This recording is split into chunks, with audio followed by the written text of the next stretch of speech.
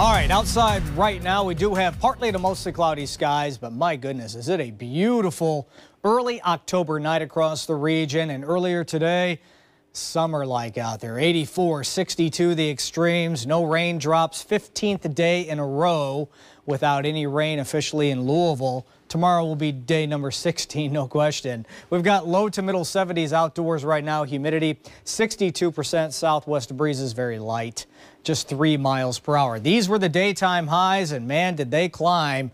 Many locations seeing the low to middle 80s, like here in town, Evansville, as well as Paducah. Just a touch cooler the farther north you go, but still above average as well. Here's your weather in motion, and we've seen a few showers on occasion across the state of Indiana. Dry right now, but the next batch of energy is out here in sections of Missouri, working steadily off towards the east. Also watching a front just off to the north of Louisville.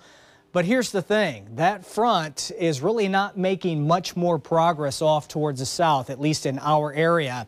And the main reason why, high pressure, and this is a huge dome of high pressure at the surface and also as you go through the atmosphere, right now is anchored across the eastern seaboard back into sections of the Ohio Valley. So it's kind of acting like a big block, if you will, and it's not allowing that front to move off towards the south. Bottom line, the better chances for rain overnight tonight and tomorrow morning will stay north of our region.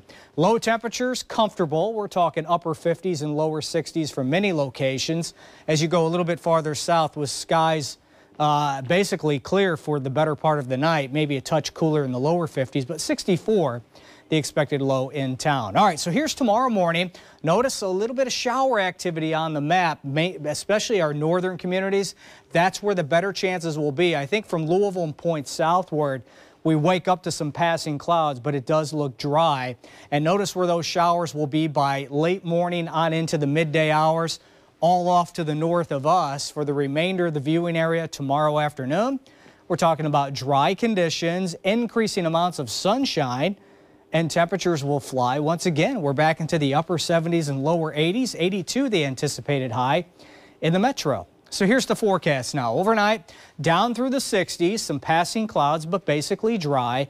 Now tomorrow morning, that chance for a few showers in our northern communities. Bedford, Seymour, Brownstown, North Vernon. You folks have the best chances of picking up a few showers. Otherwise, in Louisville and points south, it does look dry. Some passing clouds will start out around 65. Go to 72 as the clouds start thinning somewhat by midday. More in the way of sunshine tomorrow afternoon will boost us up to 82. And here's your 7-day forecast, and man, does it stay warm. 84 Friday, 87 on Saturday, a shower chance Saturday night. Much of Sunday does look mostly cloudy, but right now basically dry, but that rain chance will creep back in here Sunday night, Monday, and also Tuesday. And behind the rain, guys, it'll get cool.